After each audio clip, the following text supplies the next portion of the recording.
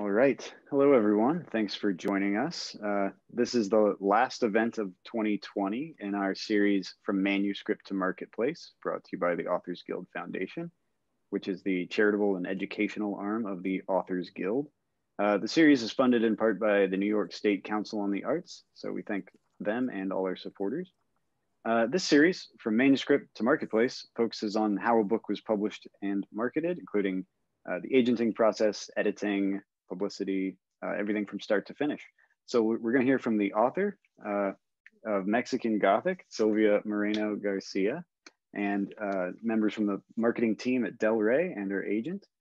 They're going to tell us what it was like to publish this book, and in particular, given how the pandemic has affected things, canceling book events, changing things to virtual marketing and all that. So now it's my pleasure to introduce Silvia Moreno-Garcia.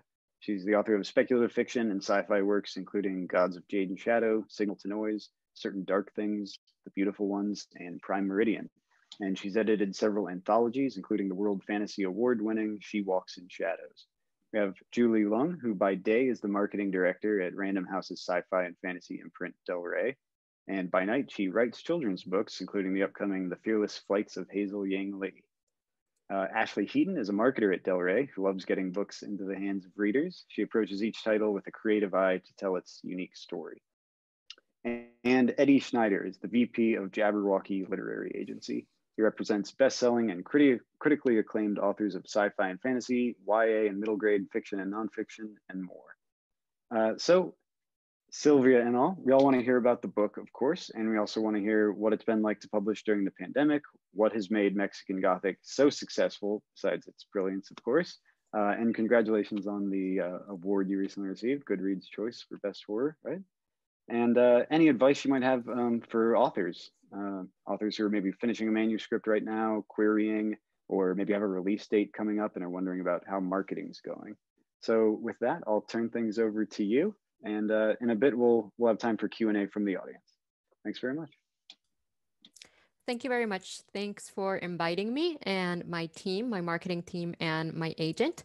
We're going to be talking about Mexican Gothic today, but this team also worked on my previous novel, Gods of Jade and Shadow. So if during the Q&A you also want to ask a little bit more about that, we can.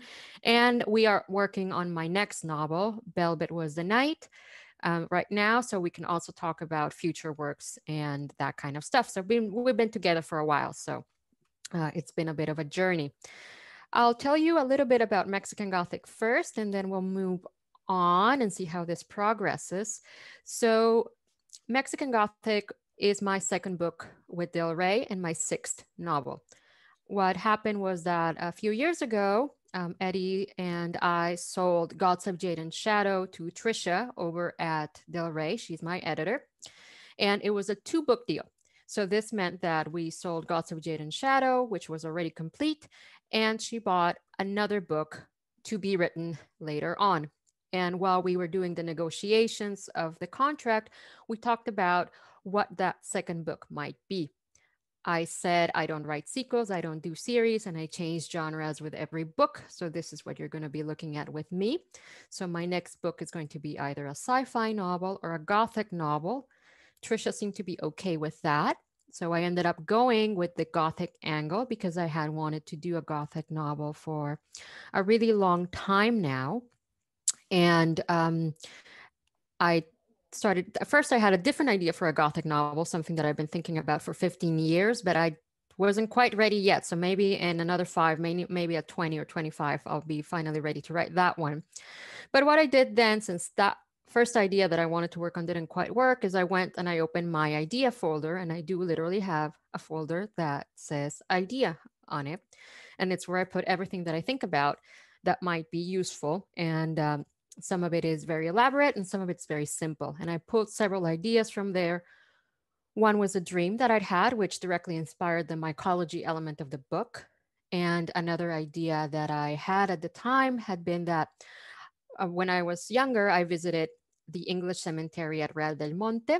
And it's called the English Cemetery because it's this town high in the mountains of Hidalgo, where a bunch of British miners were mining during the 1800s, and they built their own little British town there, and they had their own cemetery. And I went there and it was like being transported to a different location. It felt like I was in a black and white movie and Christopher Lee was going to show up as a vampire from behind a tombstone.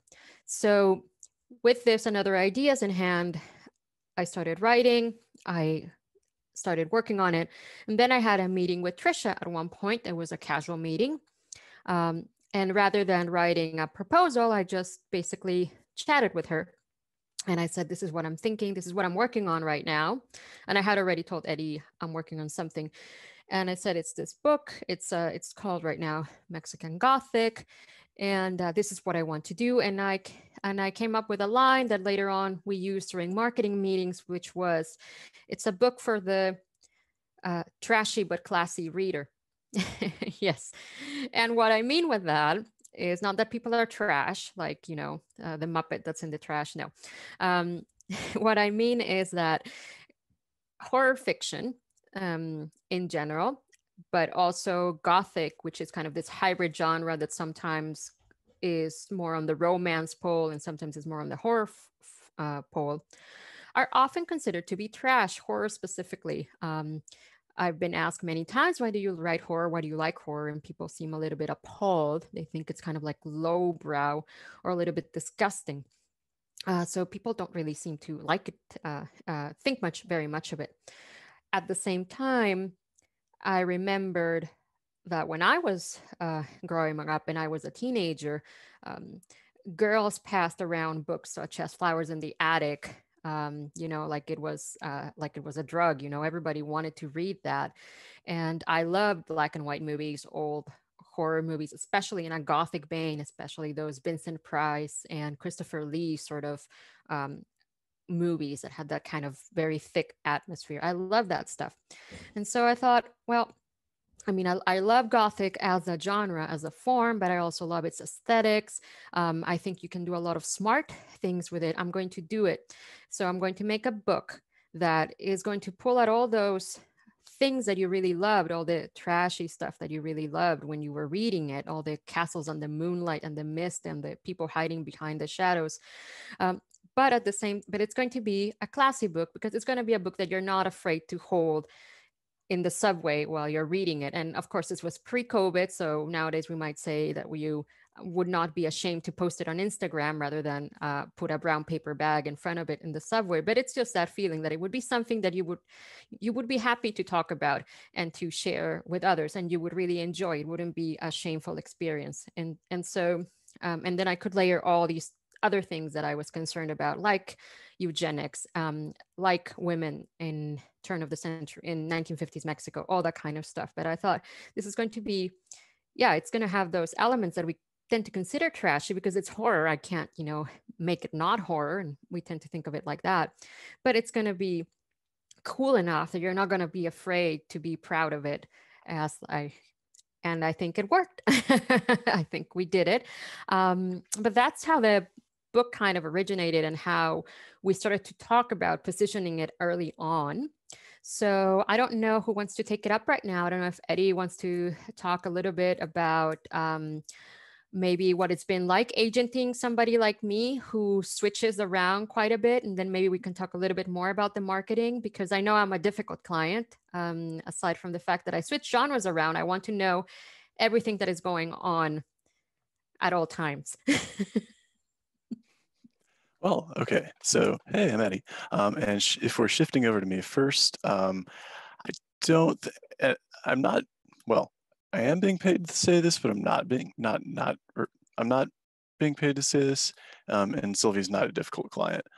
And it can often be a lot easier if somebody wants to know what's going on with every step of the way.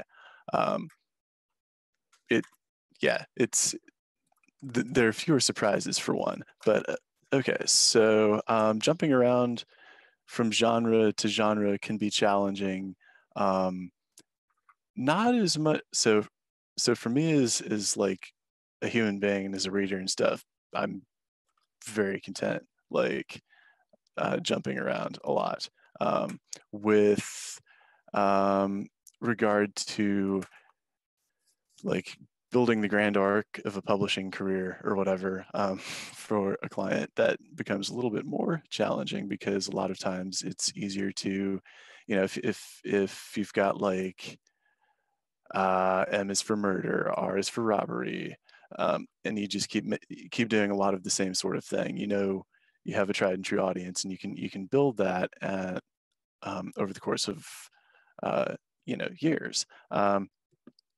But at the same time, it also, like, there's an opportunity.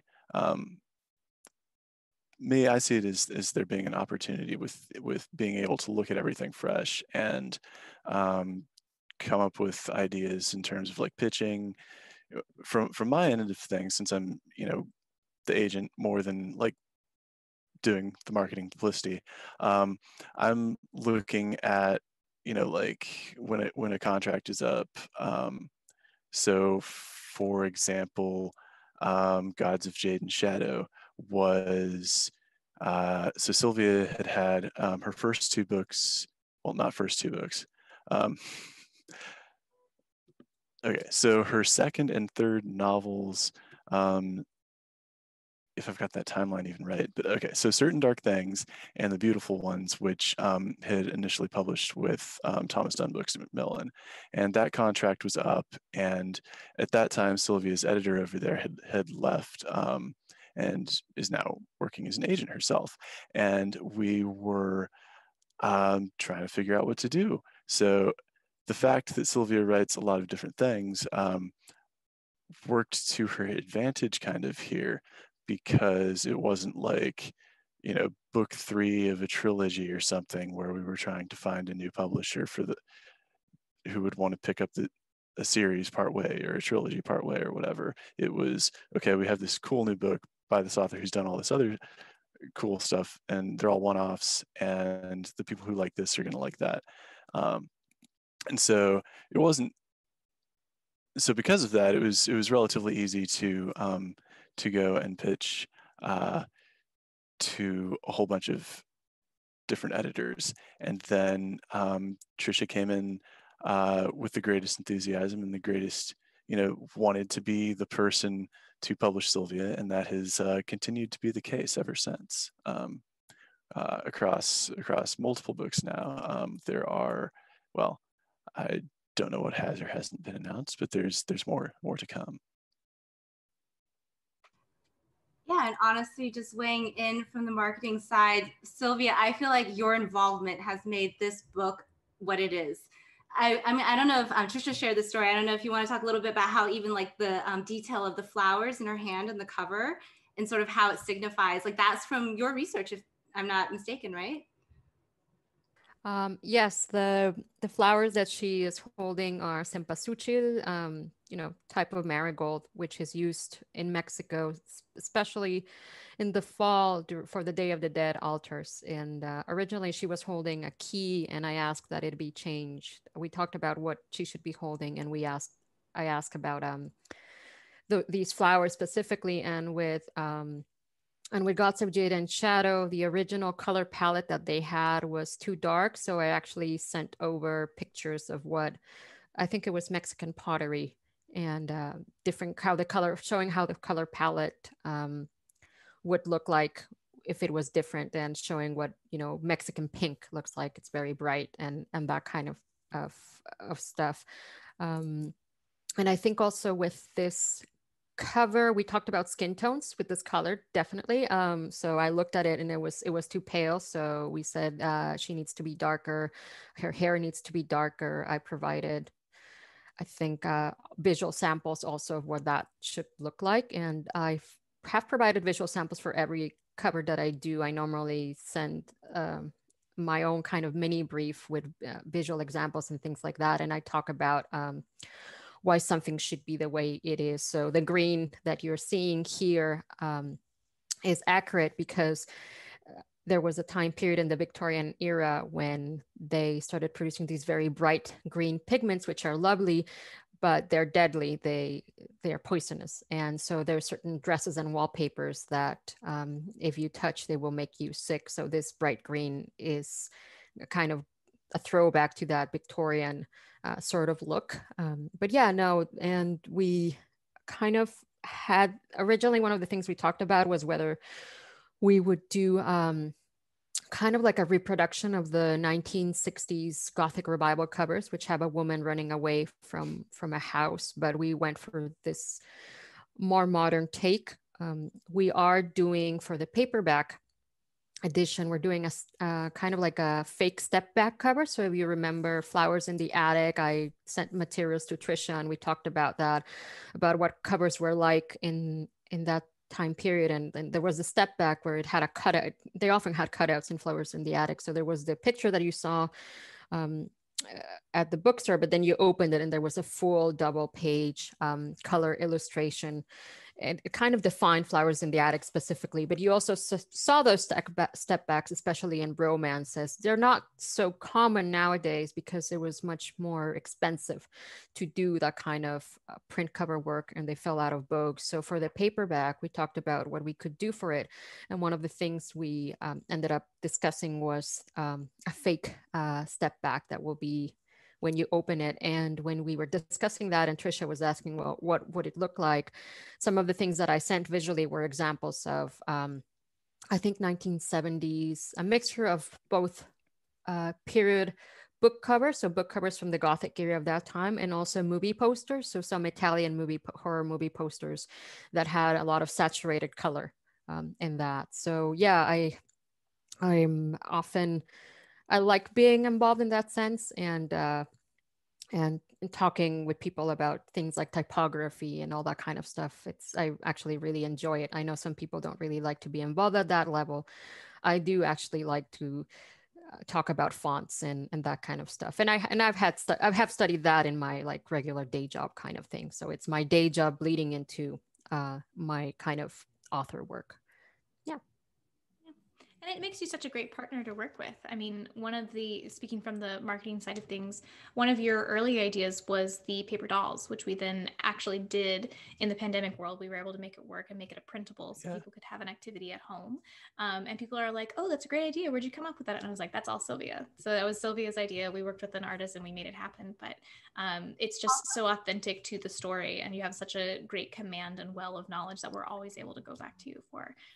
So it's been really great to partner with you, and it's made our jobs easier for sure, because you have all this great material to work with, and of course you write beautiful books, which makes it definitely easier.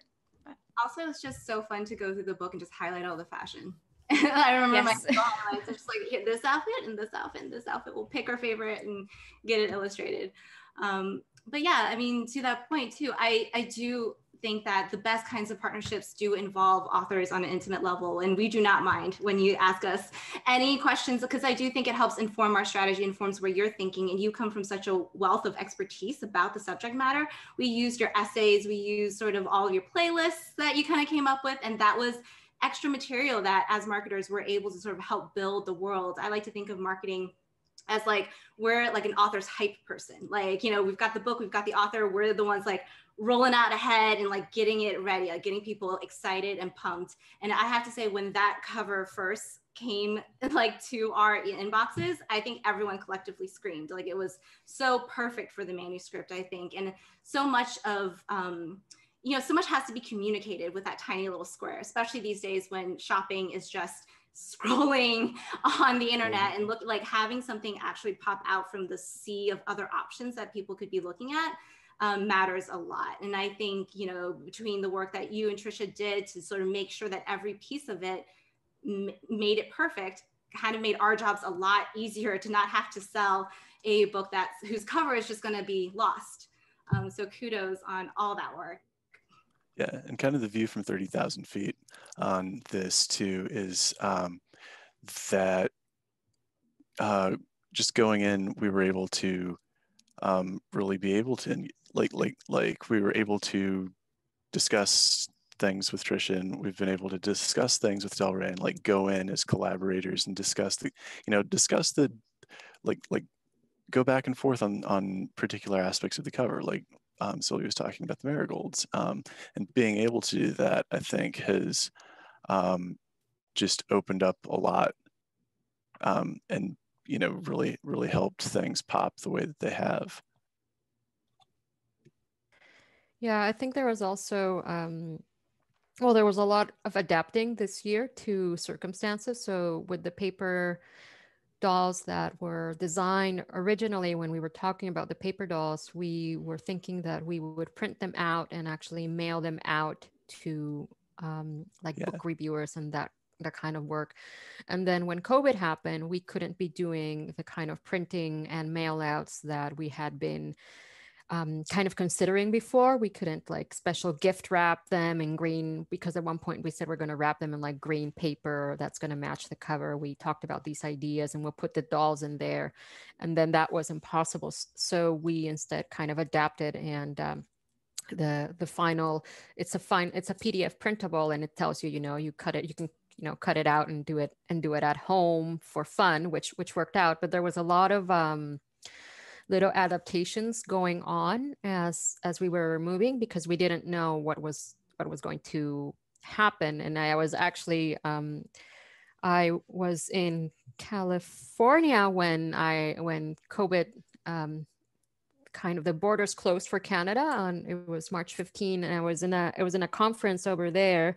I was promoting Untamed Shore, which is a crime novel that came out from a small press before COVID kind of struck.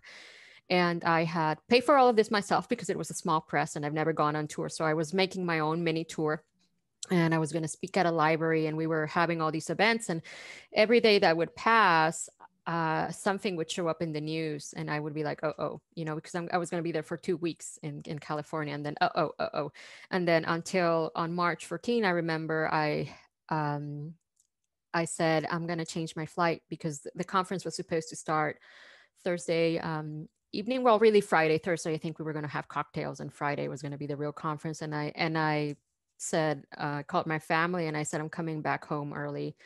I'm going to fly. I don't feel safe. Things are very strange. And then the next morning, the border announcement closure was announced. So I was in the, like a plane getting back into Canada, like one of the last people, I guess, getting in. And it was very stressful on a number of fronts. And on one side, I was getting emails from my job saying the university is closed. Don't come to work because we're closed down. On the other hand, I was just wondering, am I going to be able to make it under the wire back into Canada? And then I was thinking, we have a book this summer. And it was the first time that I was going to fly for an event in New York. Actually this summer, to promote Mexican Gothic. And so I was very excited about that. And all of a sudden, well, that was out the window. That was going to be kind of like the big one, the big event that I was going to go to. Now I couldn't. And we didn't even know what was going to happen. So it was very strange and stressful. And then we kind of this kind of adapting started to happen. Things like paper dolls cannot be printed because nobody can go into the office. It can't be wrapped in green paper because nobody can wrap it in green paper. And other things came down the line. And so we had to kind of change streams and do some things that we wouldn't have done before, really kind of quickly. You're giving me flashbacks, Silvia, of this terrible time in March. Yeah. But I think you hit the nail on the head. Like so much of our traditional channels, the way we would have promoted these special mailers to independent booksellers, the events. I think the events piece in particular for our genre, the science fiction, fantasy, horror genre, we relied so much on conventions. We remember we went to Emerald City Comic Con together. We actually like stood 2 feet away from one another. Those weren't options on the table. And it's been a particularly difficult year, especially if you don't necessarily have that built-in platform to go ahead and like bring the audience to you. So we've had to be really creative. And I think, our pivots really were in thinking like, the audience is still there. They still want to read. They still, if anything, books are one of the few non-screen activities you could be doing during a pandemic. There's still this opportunity, but the channels in which people are receiving their news about books has changed.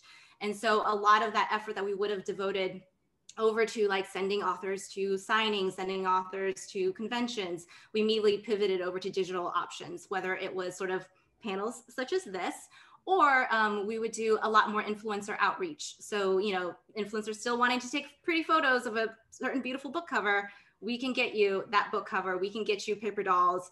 If you can print them out yourself, you can make a beautiful shot. And so a lot of our efforts were diverted into the direction in which you're still scrolling Instagram. You're probably so bored at home looking at Instagram. We still need to get this book in front of you. Likewise, Ashleigh, if you want to speak to some of the cool fan artist stuff that we've been doing too, that was a program that kind of came out of pandemic as well. Yeah, absolutely. I mean, this book was obviously so popular and incredibly popular with artists, which was kind of a surprise for us, a delightful surprise. And we kept seeing all sorts of fan art. There were people that were, you know, drawing Noami, and they were drawing her, you know, in that very classic, you know, 1980s Gothic style cover. And so we reached out to a couple of fan artists and actually like commissioned them to make artwork inspired by the book. And then we had them post it on their channels around Halloween to kind of reinforce the horror aspects of the book. And it was a wonderful success, because not only are we hitting, you know, horror readers, but we're actually expanding to people who are maybe a little bit new to horror, maybe haven't tried horror before, but this book is kind of their entryway.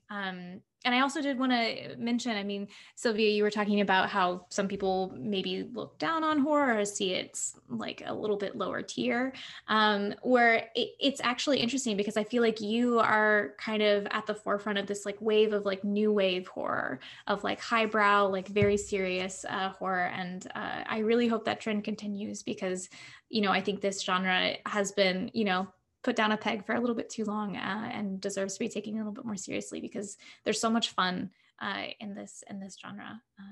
So thank you for making such a breakthrough. Yeah, I mean, what happened historically is that there was a huge horror boom in the 1980s. Anybody who remembers, that was like the heyday of horror. I mean, Stephen King came out, but then there came a lot of other people. We had books like The Elementals, and we had things like Lost Souls by the writer known as Poppy Said Bright in the early 1990s. But then there was a huge contraction. The market kind of collapsed, and the loss of the Abbess Dell line was really the swan song of horror. What happened was that bookshelves began to shrink, and you couldn't find horror in a bookstore. And when you can't find a genre in a bookstore, like what has happened to the Western, for example, it slowly kind of peters out and dies, at least in large commercial spaces. So horror continued to exist in smaller independent spaces, which is where I've been for a really long time, consuming some of this. And there's obviously a horror writers association and fan associations of many different types, but as a big commercial entity, it became kind of radioactive. So things that would have been branded as horror in the 1980s were not in most recent times. So I'm thinking about Station 11.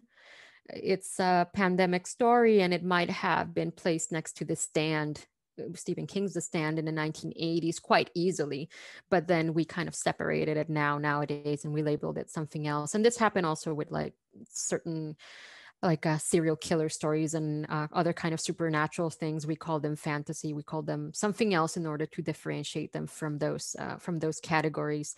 And it was hard. It was really hard to sell horror, you know, as an agent when you look at publishers weekly, or you see how many sales of how many titles have been bought in that category. It has been traditionally very small for years and years. I do hope that nowadays, seeing that we've had books like The Only Good Indians, we've had the Southern book to vampire slaying, which was also pretty big.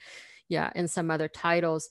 And especially, yeah, like with, I think I saw what Quirk did with Horror Store and with some of these other titles, My Best Friend's Exorcism in the past few years really has helped kind of revitalize the field. And some of the stuff we're doing is also helping that, because they really knew how to market it. They've had a really good aesthetic. They sent the writer on a lot of, yeah, Julie says, yeah. I worked at Quirk on those books. Yeah. No, I think it was very well done, and it really helped kind of bring back horror into a commercial space, which hadn't been done in a while. And that's why we're seeing some other stuff. We're seeing Alma Katsu also having a lot of success with books like The Hunger, and The Deep, and all this kind of work.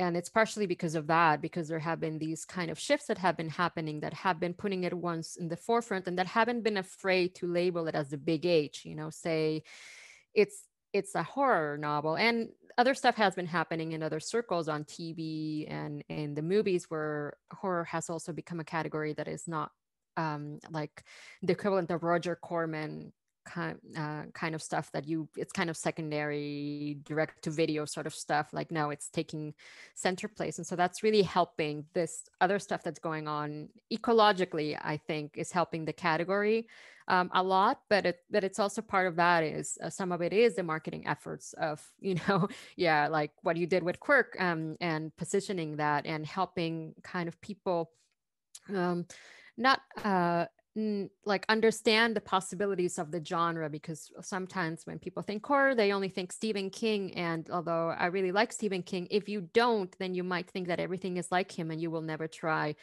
anything else, which is kind of like if you only knew about one romance writer and you dismiss the whole field. And meanwhile, it's a very rich field. So part of that is educating people and, yeah, doing some of the marketing work of helping consumers understand the variety of it and the possibilities. Yeah, I mean, I can probably speak for hours of sort of just the sheer baggage that the genre terms carry with it.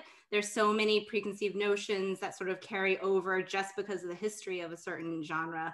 And what I've loved about Mexican Gothic, I think this brings us all back to this point, was that it is very much a chameleon of a title. There were a ton of people who would like shelve this accidentally as historical fiction, for instance, because it can mean a lot of different things to different audiences. And one of the things I think is really important for marketers to think about is the message that you're delivering to individual audiences should differ based off of what motivates them to pick up the book. So at Random House, we do a ton of data analytics. Like we do A/B testing just to see like, oh, is it this NPR quote or is it this New York Books like Times review that we should be using for this particular audience? And we have, an ad promo team that kind of looks at this. We have a data analytics team to sort of give us information about the reader. And, as marketers, our number one job is to make sure your book lands with the perfect reader. And that message that we deliver to that reader is going to be that message that makes them be like, oh, I should pay attention to this. And it comes in various forms. It's never really going to be like one ad is going to convince you. It has to be like layers upon layers. Like two people mentioned this, one person posted this on Instagram, and then finally this friends added it to their Goodreads shelf and you saw it, and then maybe that was the thing that convinced you to take a chance on a book. And a lot of times it may not be emphasizing the horror, it may be emphasizing the fact. For My Best Friend's Exorcism, we really leaned in on the nostalgia and we leaned in on the like friendship story. And so you're reading a friendship story. Yes, is there like potential like terrifying exorcism devil like possessing your friend? Potentially. But at the end of the day, it's a story about friendship, and that is a universal concept that you could sell to any reader, not just one who considers themselves a horror reader. Yeah, and also I think kind of also speaking specifically to this moment, one of those kind of like lightning in a bottle things that you can't really replicate. But because we were publishing into a pandemic, for some reason, people were resonating with a story about a woman trapped in a house. They were, that kind of like theme was hitting. And so, from our messaging, I mean, we weren't saying like this is a perfect pandemic read, but we knew that people were gravitating towards that naturally. And we were offering it as a solution to help you escape from the house. And that's something that we were doing kind of across the board for our books, but just like trying to find moments and why people are reading. It's not just what they're reading, but what they're in the mood for. And again, Mexican Gothic is perfect because it has such a great atmosphere to go along with it as well. So it is for the horror reader, and it can be for the historical fiction reader because there is that depth of research that's gone into it. We see a lot of women's fiction readers gravitating towards this as well, just because the main character is so strong. And so again, I think Julie hit the nail on the head. It's a chameleon of a book for sure, and it's just making sure that we have the right message for the right audience. Great.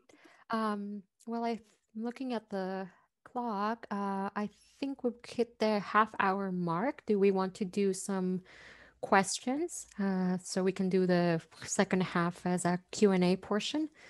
Excellent. Yeah, we have a lot of great questions. First of all, plenty of people want to know about finding an agent. So, Eddie, do you have any advice for somebody seeking representation now or in the foreseeable future?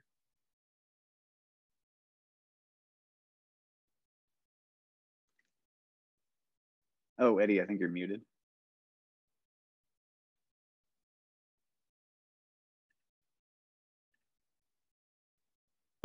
Right. Okay. So, so that is a whole.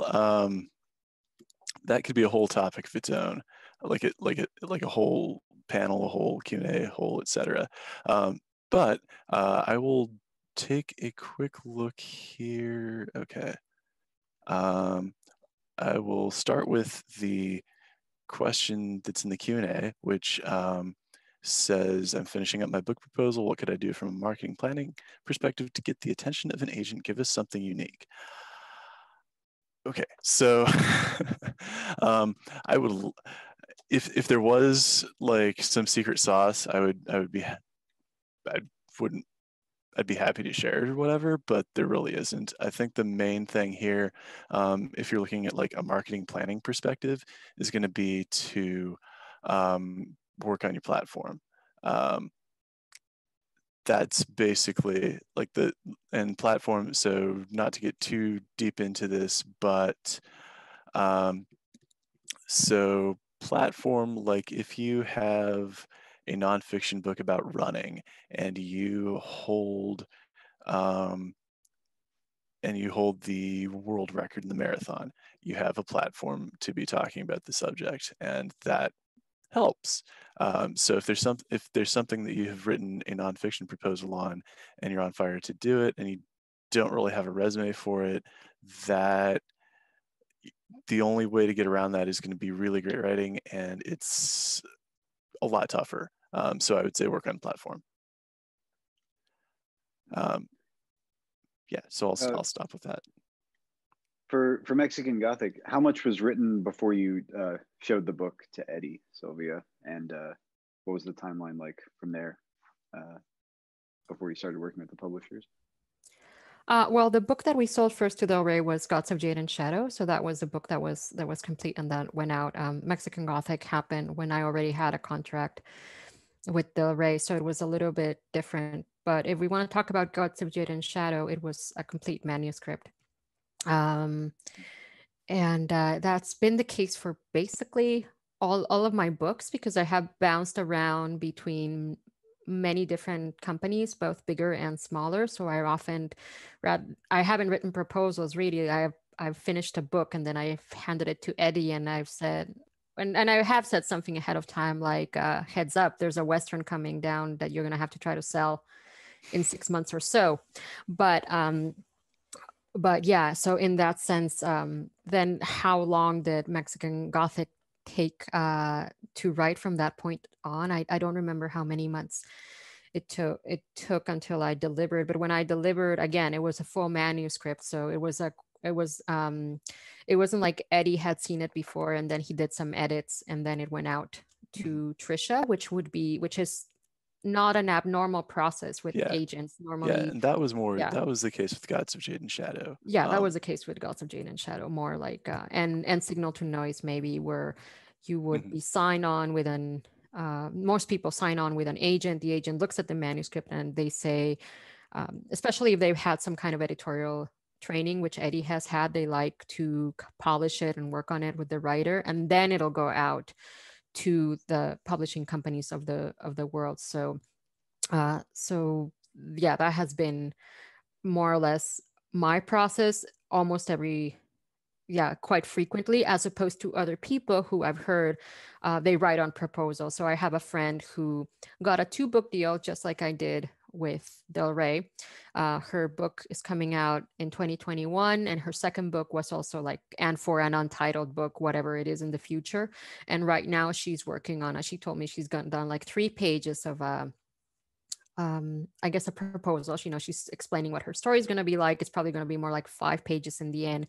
And so she's having these discussions with her editor at this point in time, where they want like a whole like outline of what's the next book going to be, and and her agent is also involved with that. And so they're having these conversations right now. So she hasn't written anything yet, whereas I'm much more of a person where I just kind of have these less formal chats. And then because I'm pretty fast and I don't like to do outlines, it's just like suddenly there's a book in your inbox one Monday for some reason, because I stayed up and I worked for, days without sleeping, and I wrote something and I say, do you think you like this? And they'll say like, oh yeah. And I'm like, okay, like, yeah, I'll rewrite it later, that kind of thing. But sometimes with some editors, they do want that kind of 3-4 pages, explain what your next book is going to be, or you're selling on proposal, especially for series book, 4 books. And so you might deliver the first one, but they also want to know what's going to happen in books 2, 3, and 4. And so that's more of a thing where you might write a proposal and your agent and your editor might be involved. Yeah, so there's different ways that that this happens in the business. There's no kind of one size fits all, and nonfiction books are especially done by proposal. So I know people who are working on memoirs where they first wrote the proposal and they said, this is what I'm going to write about, but they haven't finished the memoir. And nonfiction can also take a lot more time. If you need to do research, go look at archives. So in those cases, you normally sell on proposal, whereas with fiction, you normally, especially if you're a first-time author starting off the gate, you finish the full manuscript and then you kind of show it to the agent revises, and then you find a home for it. A lot of us are intrigued by your involvement with the cover. Is that something that you negotiated into the contract, have veto power or to input? a certain degree? It's not approval, I don't think, but I think it was I think what we agreed to is meaningful consultation, which means that the publisher is definitely going to be consulting with the author throughout the process, and that well just in general, I like with clients to try to give them as much say in the cover process as possible, and then just also having seen this a couple times firsthand, I know by the time we were looking at the contract for Gods of Jade and Shadow and Mexican Gothic, I had learned from experience that you need to make sure that if, well, I don't know. Okay, more bluntly, if it's particularly important with authors of color to have meaningful consultation, because there are things that our departments now they're getting better about it, but they've historically missed. Like I remember not with Silvia, but with another cover where it was kind of whitewashed, and we had to go back to the publisher and sort that out.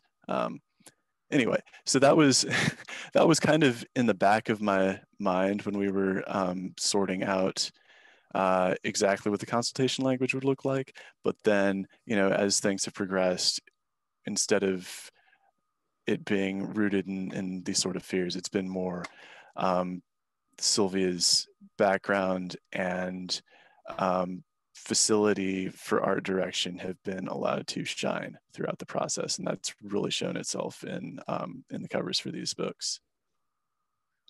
Yeah, and I should say that there's always variation in the cover capabilities of an editorial. A small independent press will have less money to work on a cover, and they may have to rely on stock art. Stock art is traditionally really quite white. You find it hard to find certain ethnicities. So if you're looking for a girl in a ball gown, you can find a lot of white blonde girls in ball gowns, but not so many black girls in ball gowns. So what do you do if you have a beautiful black woman in a ball gown? So yeah, smaller presses may have restrictions that presses with a little bit more resources might not, and it also depends on the importance of your title and all these kinds of things. But we have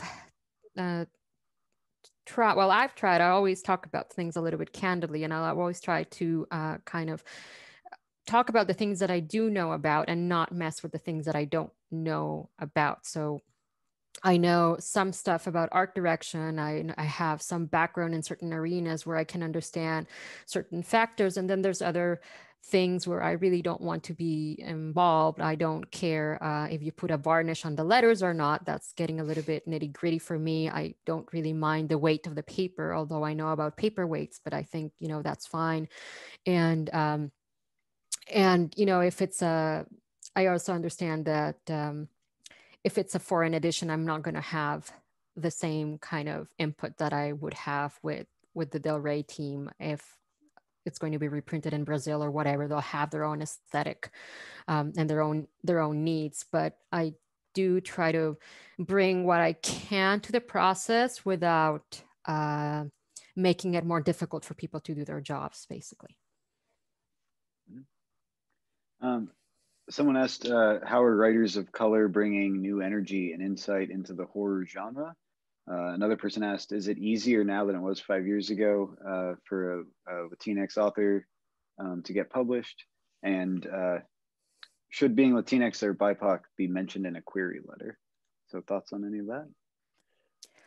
I think I've been writing since 2006, and this is my 6th novel. So I've been around for a while. And I do remember the days when you didn't have any Black people on book covers for science fiction and fantasy books, when you couldn't recognize more than one Asian writer who was writing fantasy or science fiction. And nowadays you have several. So it is improving, and I think it's becoming more diverse on a number of axes. But when you add it up, it still represents a small percentage of the total kind of universe that is happening.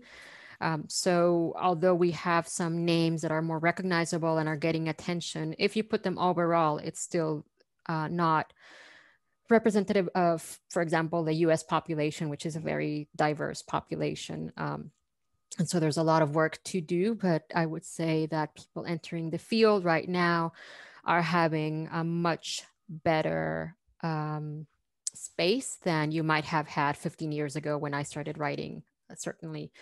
And about mentioning, I guess your background in a cover letter.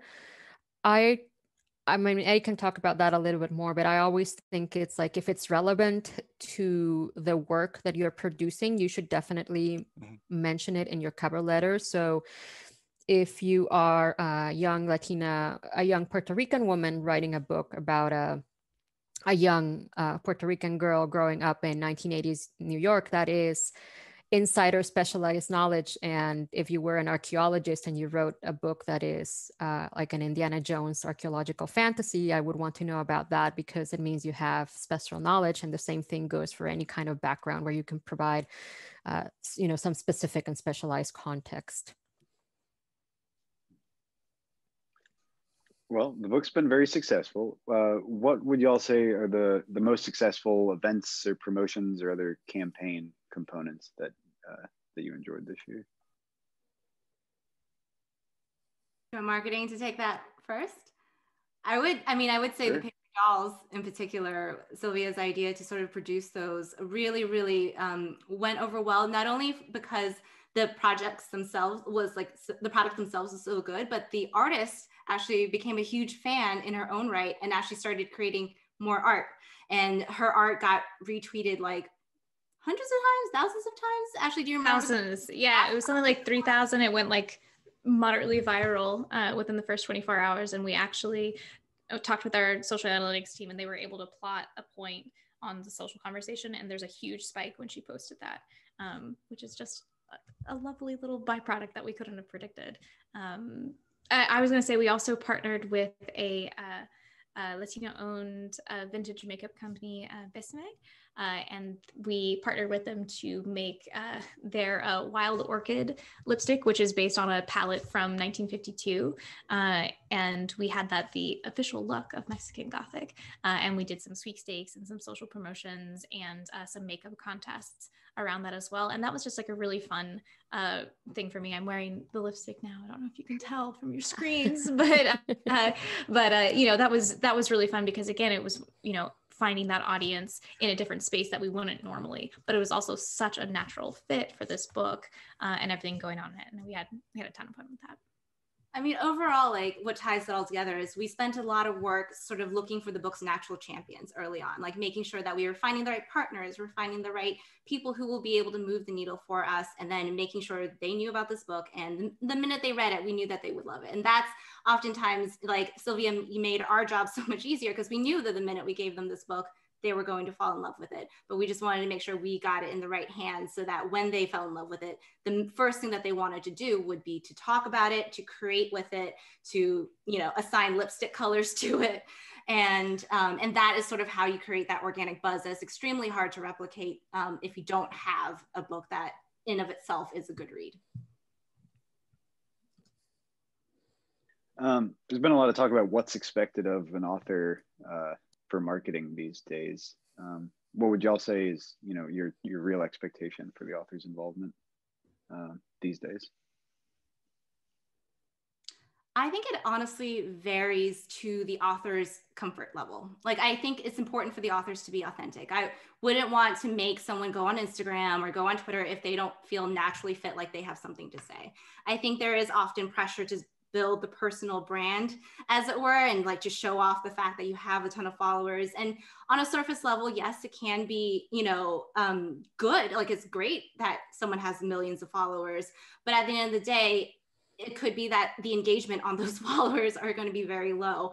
And I think the most important things that authors can really do from the marketing perspective is to stay authentic on the channels that they feel most comfortable, most thorough in, and, you know, continue to work on what they want to work on. But at the end of the day, the most important thing is to write a good story. A good story, a good book is not going to, like, it's, having a giant Twitter following cannot replace the fact that your book has to land really well. So hopefully, Silvia, I don't know if you have any more thoughts to sort of that respect as well.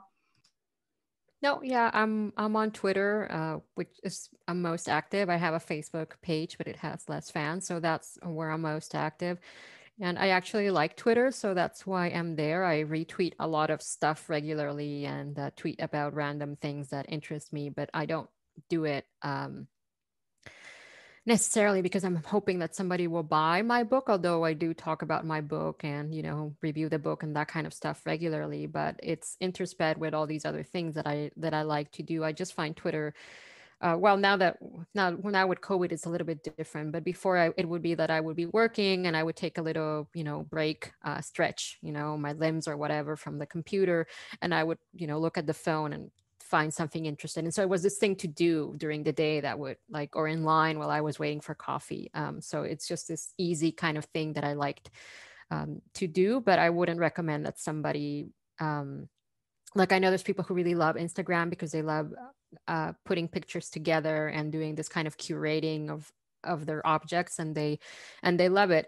But if somebody hated that, I wouldn't tell them, you know, go and do it. So I don't have an Instagram because I don't really do that stuff very, very much. And then that's the reason. So I think if you really don't like it, yeah, it'll weigh on you. It'll become a huge chore as opposed to something that you know, enjoy doing or really, you know, don't like, yeah, okay, I'll do it.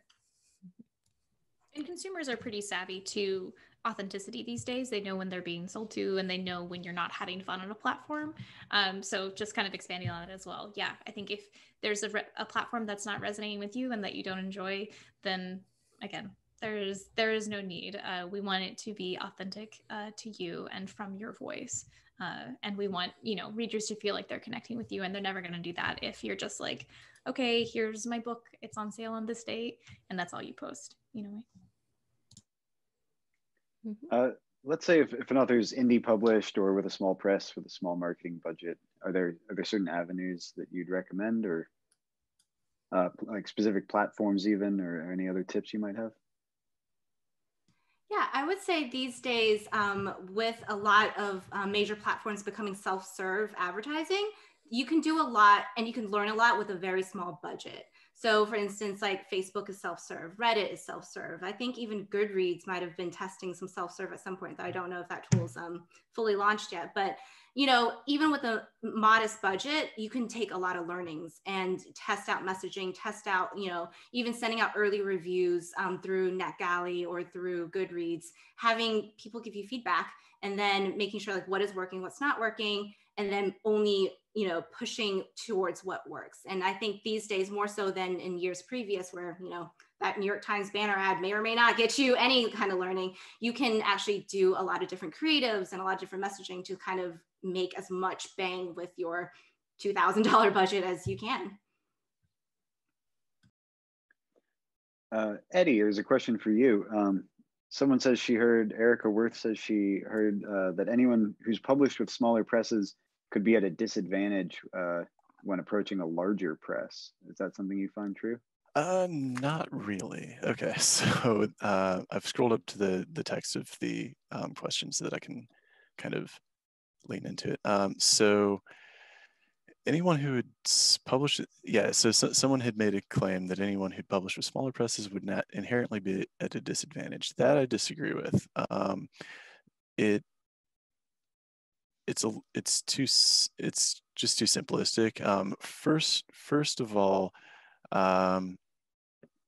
like if you have like I can kind of see where they might have come from with that, because if somebody has had a few books with smaller presses and kind of have a sales history with Barnes and Noble or whatever at this, you know, at this level, that makes it a little harder to sell into. But at the same time, if you're looking at you know, breaking into a larger house and getting, you know, a bigger support system, that you can also just kind of turn around and speak to that narrative as an agent, as a publisher, as somebody working in marketing. So and then, you know, do big presses look down on writers who've published with smaller, even if their books have been relatively successful? No. Especially not if books have been relatively successful. So if, you know, if somebody has had a book with like Melville House, well, they're getting bigger, but with like Melville House that's sold, you know, that's done pretty well, that clearly had probably earned back its $5,000 advance or whatever. Yeah, it's not going to count against you. That's the short answer. And there can be, yeah, no, I think there can sometimes be a tendency to give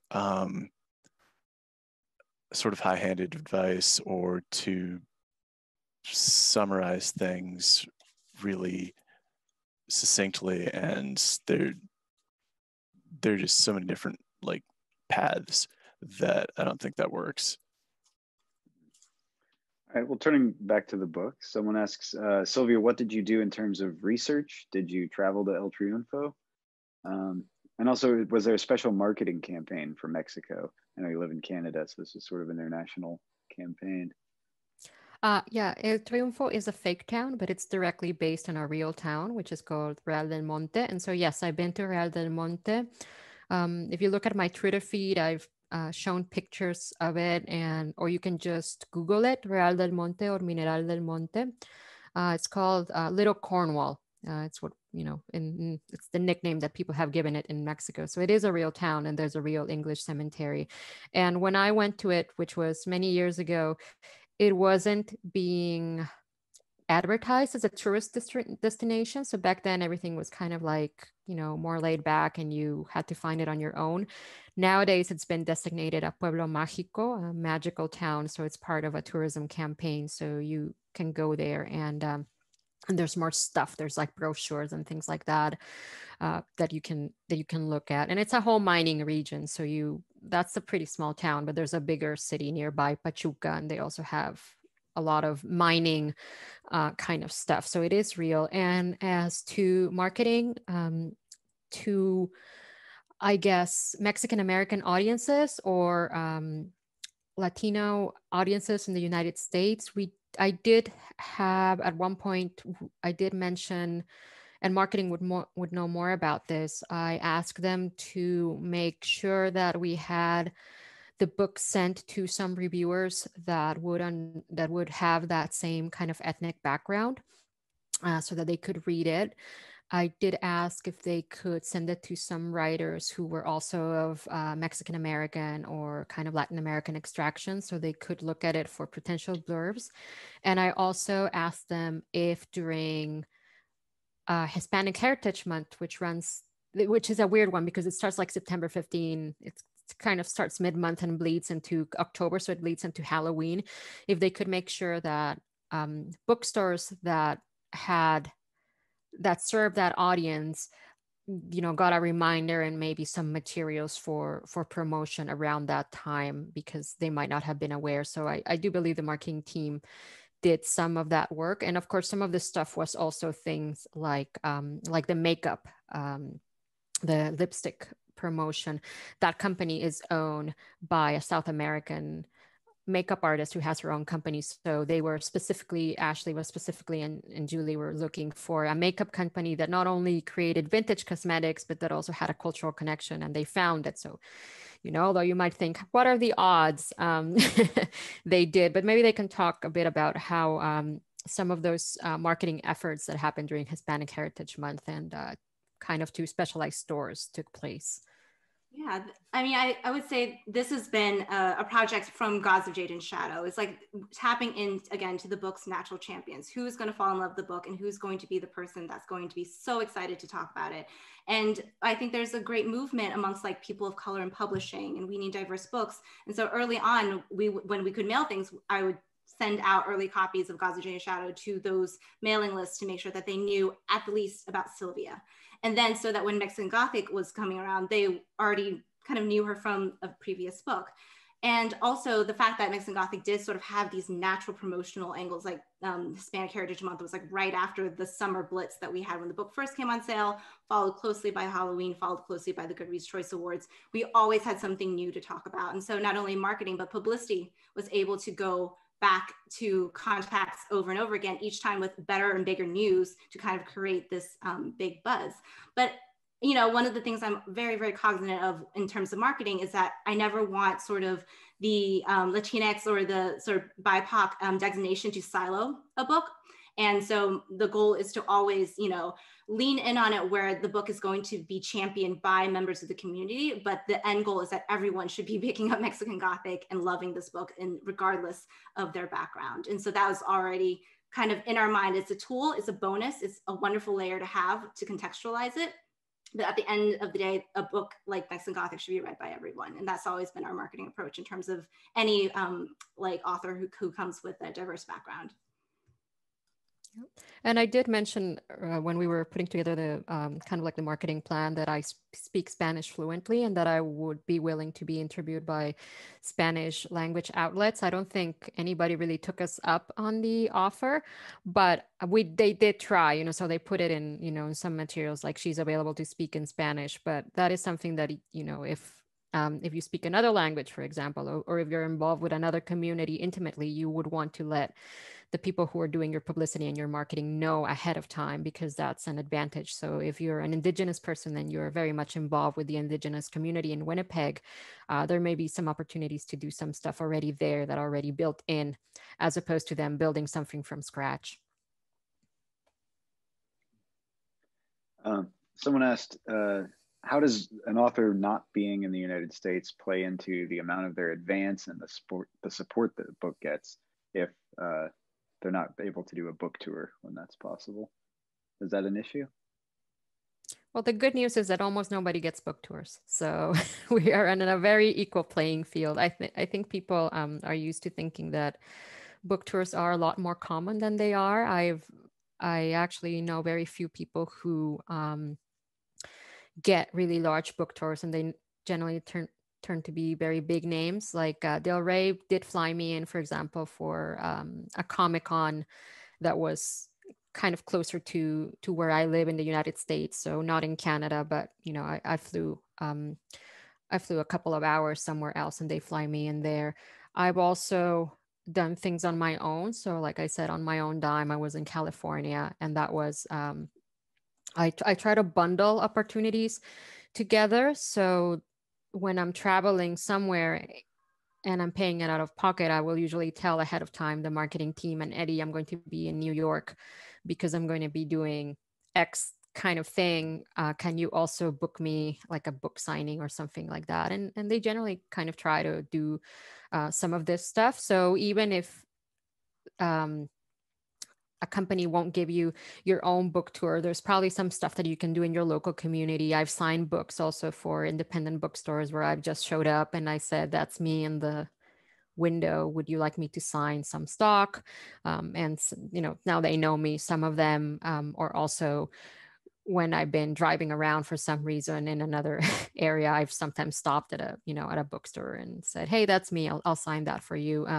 So there's things you can create kind of opportunities for yourself, but I don't think book tours can be very good and they can be very bad because sometimes you do something and only one person shows up. And so I don't think it's worth spending all of your money on this kind of stuff on your own, or get really upset if you don't have one. It's not an indication that your book is not good or anything like that. I mean, by and large, book tours, you have to really think about reach with like the money that you spend to fly there, to sort of spend time there. Can that money reach more people through a digital ad? Can that reach people through an influencer campaign? A lot of times we think about in terms of like, how effective is sort of the book tour, and more we're seeing, especially now in this landscape, it's hard to get people physically in a store, especially for build authors and mid-list authors to command, and it may not necessarily be worth their time. I will say too, just the Canadian thing brought me up. I think the biggest thing was sending you thousands of book plates, Sylvia, to sign over a matter of a week to get back to me in Connecticut so that I can send it out to places. That was like, honestly, customs was the only really trip up in terms of getting physical things back and forth. But I'm so glad for those book plates, actually, because when we were talking about the Latinx Heritage Month, we also did sort of a round of mailings to Latinx owned bookstores and those who really supported Mexican Gothic on an inventory level, and were able to sort of give them signed copies to sell in a landscape in which it was really hard to get signed copies in the middle of June when authors couldn't go anywhere to sign books. So that was, again, fun fact about Canadian customs, the package was beat to hell. It looked like it had been through like a grinder, but all the booklets came. And it was really, really nice to be able to still do that level of promotion, especially for independent bookstores who are struggling right now, to give them something to elevate their product a little bit over what they could potentially get on a larger retailer. Yeah. Someone asked for a cross-genre book, how do you figure out where your time and money are best spent? And just how do you divide up the marketing budget in general? Is that something you know going in? That's a really good question. I think, so budget marketing kind of happens in two phases. There's the marketing that we do that is industry focused. So pre-pub, a lot of what Ashleigh and I do is actually getting our sales team jazzed up about this book, getting the independent booksellers excited about this book. So we would spend a part of budget just marketing to industry. But then right at on sale, we sort of get a good sense of, oh, did the buzz build up? Are people excited? Then that's when we sort of do the majority ad spend. And that is when we're kind of building on what we've already created, the snowball effect of, the buzz from the booksellers, the buzz from the early reviewers who've already left Goodreads reviews based off of free copy on NetGalley. Like that is, I would say, the majority spend is to like build on what we built early on. So that's kind of how we look at the budget. In terms of how we look at it from a genre perspective, I think one of the things that working at Del Rey and working on, it seems like we do a lot of science fiction, fantasy, and it is kind of encapsulated into this one book. But if you look at the books that we work on, they cross genres all the time, and to the point where a lot of people don't realize they're reading a fantasy novel, wouldn't necessarily think of themselves as like a fantasy reader. And one of the things that I think in terms of marketing, that as we're changing the way we think about a book, it's not really a product, it's more about the experience and the mood. We're not selling you, you read Station 11, surely you must like this other book because you read Station 11. It's what are you in the mood to read right now? What are sort of the inner motivators that convince you to buy a book? Like I could see someone looking at Mexican Gothic, hearing the buzz about it and thinking, I want to be that person who's in the know. I want to be the person who can tell my girlfriends that I read the hottest book and they should, also, read this book. And it's activating that in somebody as opposed to like activating them from a comp title or comp author sort of approach. Because I love science fiction fantasy novels, but sometimes I'm not in the mood to read a science fiction fantasy novel. I want to read a nonfiction. What is that motivator to get me to pick a certain nonfiction book? And that's, I think, where the marketing juju really lies, is encapsulating the mood and experience. And so I think if you're looking at cross genre, that's kind of how you want to look at it. It's not genre, there's no borders to be crossed. It's really what is that experience and mood you want a reader to walk away with. I hope that was helpful. That's great. Well, this has been lovely. I think we can wrap up in a few minutes, but we'd like some final parting advice from each of you. If you have any predictions for market trends in the next year, sales in certain categories going up or down, changes in marketing strategy. I know we're in a weird place with the vaccine and all that. But. Yeah, it's a big question, but I do think it's interesting that everyone is talking about this year and how much of an impact it's made, and people are excited about a vaccine and going back to normal. But I don't think we're going to go back to normal completely. I think there have been some changes that have occurred over this past year that are going to be permanent. I think focus on digital is going to be even more important moving forward, especially digital events. I think, especially when we're talking about book tours, think about how much more accessible we've made events with authors to readers. I think that's something that I could definitely see continuing into the future. So again, thinking about the new year, it's like, yes, the vaccine's coming, but also let's take some lessons from this time as well.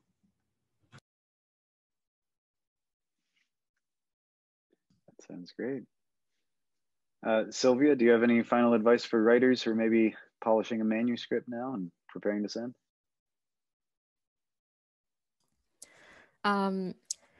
Yes, I think people sometimes focus too much on the first manuscript and they think it's going to be the only thing that's going to break or make them. But I have a lot of unfinished novels, and also the first novel that I shopped around never sold. So it's not a death sentence if, the first book right off the gate doesn't work out. It might be 1, 2, 3 books later that you actually get an agent, so not to get kind of desperate, because there's always that kind of thing where you fear you're aging out of a category. And so, I will self-publish it myself. And I do have a very small kind of editorial where I have published some bizarre and interesting things from other people too, not just mine. But it is a very different thing when you are kind of selling books than just writing them. It takes a lot of brain power and effort and money. So it's not the easy solution that some people might think it is. So just to not get desperate, know that sometimes it's not the first 2, 3, 4 queries that seem to work, but dozens of queries after. I have friends who have spent a long time and they finally did sell a manuscript. And they're, going to have their debuts next year, that kind of stuff. I guess the other thing is that I would caution people to start getting in a professional writing mode right away. And what I mean by that is think about things like saving your receipts now and how you're going to organize that, and putting away money for your taxes and that nitty-gritty little thing. Even if you haven't published a book, at least in Canada, I think it's the same in the USA. If you're serious about publishing, you can claim that in your tax return. So you can claim things like the ink that you're spending and the books that you're doing for research. And you should start getting into good habits now rather than later, because it'll be a lot later when you have a shoebox full of receipts. I know what that is like. So don't do that. And there's a lot of good apps that you can use nowadays that will help you to keep yourself organized. Another one about good habits, I think it's very useful, and especially if you're a woman, because your time is often minimized and you are expected to do most house chores and things like that, is to designate a certain portion of your day as your writing time. And it doesn't have to be a huge portion. It can be half an hour where you tell everybody in your family, from 9 to 9:30, this is mommy's writing time. So she's going to be busy on the computer. And actually, small children are very good about it. And it's the grown-ups who are much harder to convince that, why won't you watch this funny YouTube video with me? But it's part about people taking seriously your aspirations as a writer and giving your space. It's not just a room of one's own. It's kind of like this mental space of one's own. And even if you don't have a specific writing room, you can still like put on your headphones. Like, I didn't have an office for many years. For 12 out of my 15 years writing, I haven't had an office, and I just wrote on the couch or whatever, but it was headphones on. Silvia's not around, has turned invisible, pretend she's not here. And just making that something official and designating like half an hour for that time, I think just helps other people understand that your time is valuable.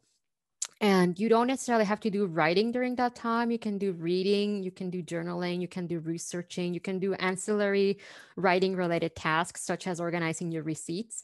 But it is your time. And I think setting that aside will really help you just, think I'm a writer and I'm serious about my writing, as opposed to this is just something that mommy does for fun. And like, don't belittle yourself. Other people will belittle you for free. So it's okay to think that you're serious about that. Yeah, and I guess that's it. And I mean, the one other thing about writing that is fun is just finding a writing community that you enjoy. And I'm not very sociable, but I do know some people who I like to talk about books and hang out with. And even though not everybody needs to have an MFA, there's lots of places where you can hang out online, chats like this, or other places where you can just share kind of the ups and downs of writing, so that it's a little bit easier, as opposed to feeling that you're completely isolated, especially if you're a person of color. I think finding those communities, and they often have good advice and resources, is key. So I'm a member of Crime Writers of Color. So that's one. And I'm sure there's other places where you can find communities like that. I'm not very active nowadays, but sometimes I check the message board, and it can be fun just to, do it for a minute or two and see what everybody is up to. So yeah, that's a lot of stuff, but take what works for you and forget about the rest. That's wonderful. Thank you. And I love that about the tax receipts. The Authors Guild were pretty obsessed with nitty-gritty business and legal details. That's up our alley. Well, Silvia, thank you so much for writing the book. It's lovely. And thanks to Eddie, Julie, and Ashleigh for shepherding it to us. And thank you all so much for being here and sharing your knowledge with us. We really appreciate it. Thank you for having us. Thanks for having us. And thanks to everyone for watching. Thank you. Good night. All right, take care. Happy holidays. Happy New Year. Good night. Happy holidays.